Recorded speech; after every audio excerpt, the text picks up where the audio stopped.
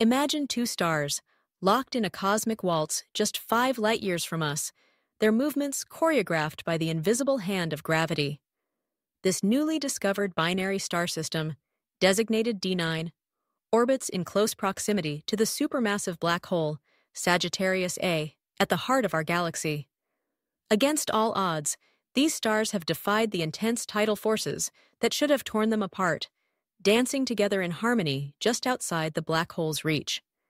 Scientists believe these stellar partners didn't originate here. Instead, they likely formed elsewhere and migrated inward, settling into a stable duet that has persisted for nearly 1,000,000 years.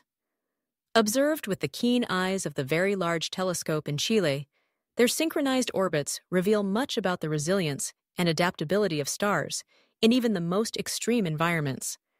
The discovery of D9 not only challenges our understanding of stellar dynamics, but also opens new possibilities for the existence of planets in these dramatic regions of space.